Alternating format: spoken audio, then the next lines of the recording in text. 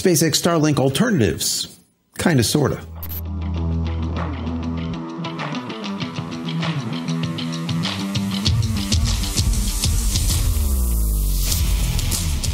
Hey everybody, welcome back to the channel. Thank you so much once again joining me for tea time. Today we're coming to the end of a little bit of focus. I hope you're joining me with your cup of tea, maybe a cup of coffee, hanging out, talking tech, talking photo, talking video. Today is a tech day. We're going to be talking about alternatives to SpaceX Starlink. There's a lot of people that are saying, I don't really want to go with Starlink. It's a little bit too expensive right now. What are the alternatives? And that's what we're going to get into today. There's a few, and I'm kind of going to weigh them a little bit to Starlink by the end of this video. And hopefully it provides you some information about what you can look at for your specific needs. Now, before I get deep into this video, I want to say that if you haven't downloaded any of my ebooks, go check them out. Go over to JCristina.com/books. Also, if you haven't subscribed to the channel as of yet, please consider doing so. And if you are subscribed, click this little button over here so when I go live or when a new video comes out, you'll be notified of it immediately.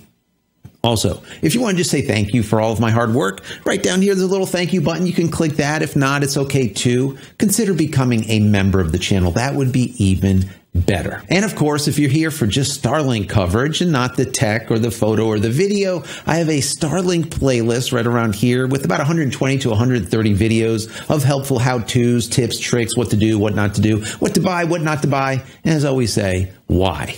Because this channel is all about the why.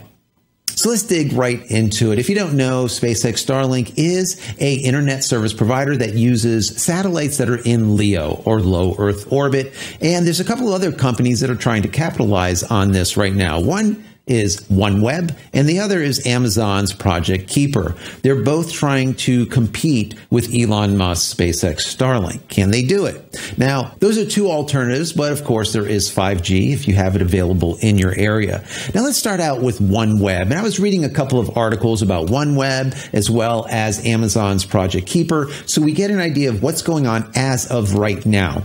The BBC reported this. UK-based OneWeb is one launch away from having enough satellites in orbit to cover the entire expanse of the Earth. Once ready, Elon Musk's Starlink won't be the only company offering such a service. Very interesting. They continue by saying both OneWeb and Starlink use constellations of satellites in low Earth orbit, or LEO, instead of the conventional geostationary orbit, or GEO, satellites. The lower altitude of LEO satellites helps in reducing latency, or the delay that data takes to make a round trip over a network. Lower latency means a more responsive internet connection, smoother video calls, and hassle-free collaboration. However, this is where similarities between the companies end. Unlike Starlink, which is trying to woo individual customers to its service, OneWeb is tapping into existing telecom providers who are looking to supplement or expand their networks. The company, which only began service in May last year, had $800 million in backlog bookings by December. The satellites it sent up last year are expected to go online by May of this year and provide service to 48 states in the U.S. as well as northern Mediterranean regions. OneWeb has said with a constellation size of less than 1,000 satellites, it's poised to take on Starlink. The era of satellite-based internet has now truly begun. Now, the next alternative is Amazon's Project Keeper. I've talked to you guys about this in the past, and it's getting close to being ready, let's call it. Now, I was reading an article over on Gizmodo, and it kind of sums things up. Amazon wants to build a constellation of 3,236 satellites in low Earth orbit that would deliver broadband internet service to disadvantaged users around the world. That sounds very similar to what Elon said when he first started SpaceX Starlink, right? Servicing the disadvantaged, bridging that digital divide. The digital divide of the haves and have-nots, the have of high-speed internet access and the have-nots of high-speed internet access. They're basically saying the same thing here. The effort is called Project Keeper, and it's promising cable-like speed with very little latency. Amazon said in a press release that users can install one of 3 antenna options in order to connect with Project Keeper's satellites, none of which have been launched yet. The terminals, satellites, and ground terminals will be powered by Amazon-designed chip called Prometheus that will allow each satellite to process 1 terabyte per second of data. The 3 terminal designs are like this. Maybe I'll pull up some pictures so you can see them.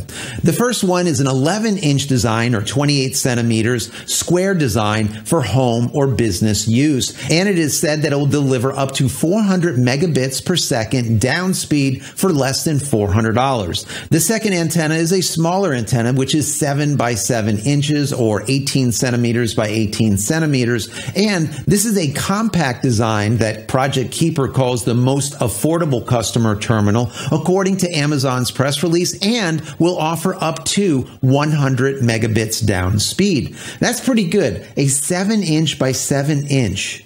That is tiny. That will be able to download at 100 megabits per second. That's sweet. I like that. Now, they have one bigger dish that I would say it's very similar to SpaceX Starlink's dish, their commercial dish or their business class dish, that is more square in size. That's around 20 or 22 inches by 22 inches, right around thereabouts.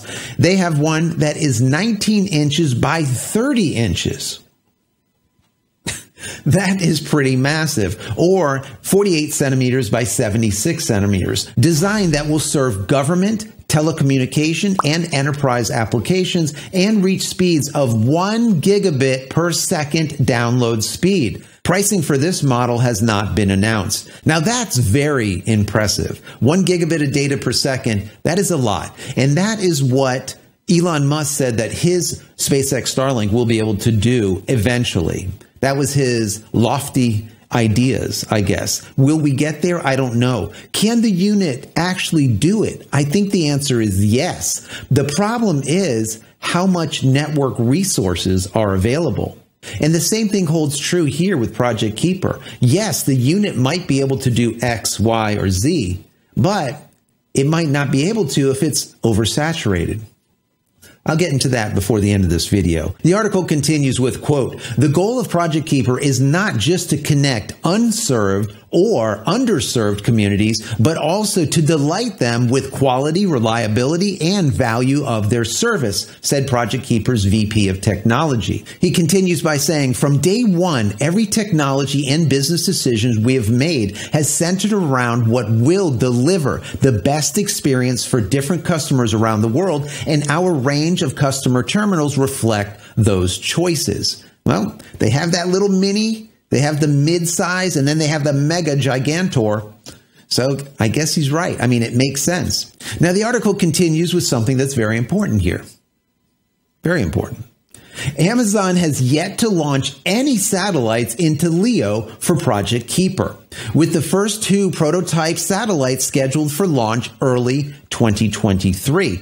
On board a United Launch Alliance Falcon Sentry rocket, according to the company. Last month, Project Keeper received FCC approval to deploy over 3,000 satellites, which includes the stipulation that Amazon must retire satellites in the fleet at the end of their 7-year-long missions. So after 7 years, even if the satellite is still viable, they have to deorbit it, bring it into the atmosphere, and allow it to just burn up. Very interesting why that is. I guess they don't want like a whole bunch of floating debris that no longer has the energy to deorbit itself. And now we have to have a cleanup on aisle 6, a whole crew going up there and cleaning up old junk. Anyways, I digress. As a whole, Project Keeper is currently looking to launch these satellites across a schedule of 83 launches over the next 5 years. In April, Amazon signed an agreement with Arianespace, Blue Origin, and United Launch Alliance to meet that goal. These agreements conveniently left out SpaceX, one of the main competitors of Project Keeper.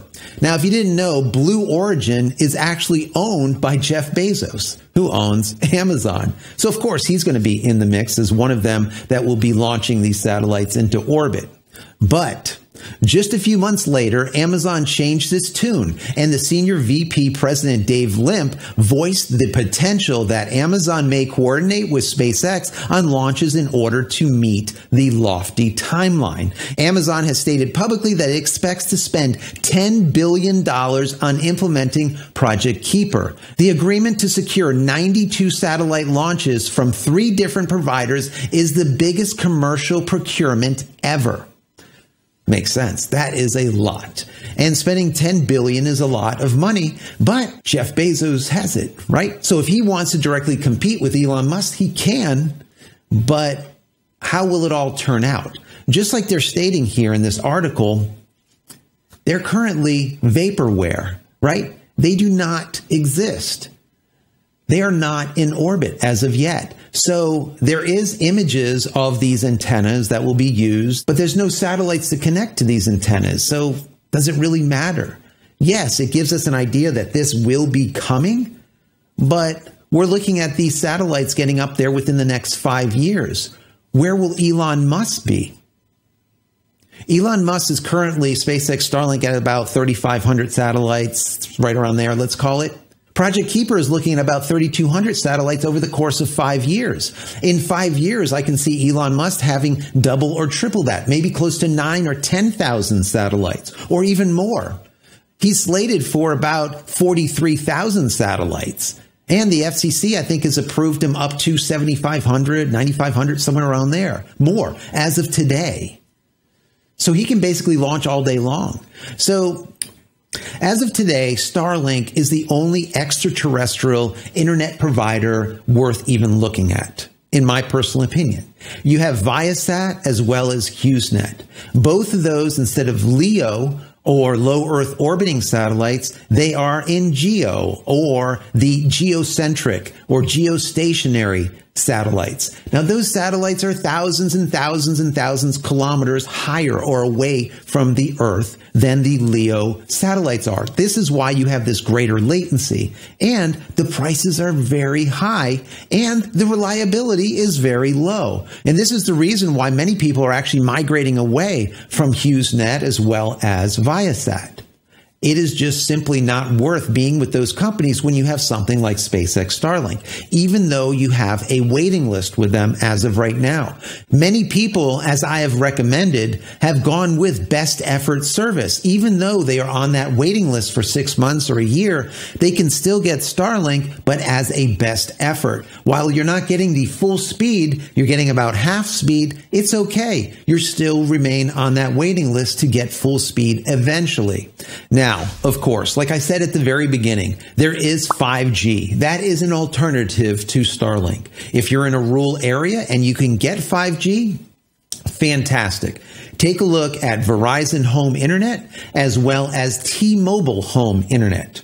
The problem is the people that need high-speed internet access in rural environments, in rural areas, most of them do not have access to 5G. 5G is located in the cities, not in the rural areas. So if you're in a rural area, you're not going to see 5G. You're going to get LTE or 4G. And if you do get 5G, it's going to be slow as hell. The other problem is with companies like T-Mobile.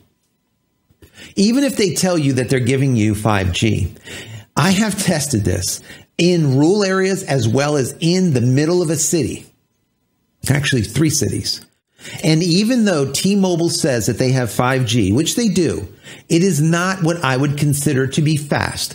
The reason being is if you go even into the city and try T-Mobile 5G, you'll see the download speed is 50, 100, sometimes 200 megabits down. You're like, wow, this thing is awesome, right? Then you go and try doing an upload speed and you're looking at it. You're like, what the hell is this? Less than 1 megabit, sometimes 2 megabits, sometimes 3 megabits if you're lucky. That is not broadband. That is not 5G. I have family members that get 5G in Europe, and that is like 400 meg up, 400 meg down, 600 meg up, 600 meg down. Crazy speeds. The slowest I've seen over in Europe is like 50 to 75 megabits up. And over here, we're getting 3, 4. most of the time less than 1 megabit up, that is completely useless if you want to use it for business, or if you're having a conference call or a meeting or a Zoom or whatever. It's absolutely impossible to do because your upload speed would make you literally look like a Minecraft character, all pixelated, right? You can't use that. So once again, the only service that's currently available, in my personal opinion, to even look at as of today is SpaceX Starlink. That's it. Sadly, that is the case. So there's going to be people that say, oh, have you taken a look at Nomad? Have you taken a look at all the rest of stuff? The majority of those things run off 4G, LTE, or 5G. And if you do not have access in rural areas, you'd have nothing, right? So now there is ways around this, and I'm probably going to do a video about a couple of ways sometime soon, maybe in the next couple of weeks, because I got something in that will kind of fix this a little bit. And you could use 5G, even if you can't get it on your phone, but that's for another video. Anyways, guys, I hope you've enjoyed this. If you have, throw the video a thumbs up. That would be very helpful. Don't forget to subscribe, click this button, all of those things. If you want to say thank you, there's a thank you button. And finally, head over to my website, JCristina.com, where you can find all the photography tools I've invented for you and me over the years. And hopefully there's something there that you might like. And if there is, please pick it up and support me and my family. That's it, guys. I'm out of here for another vlog. Many blessings to you and your family. Stay safe, stay healthy, and we'll see you in the next one. Love you all.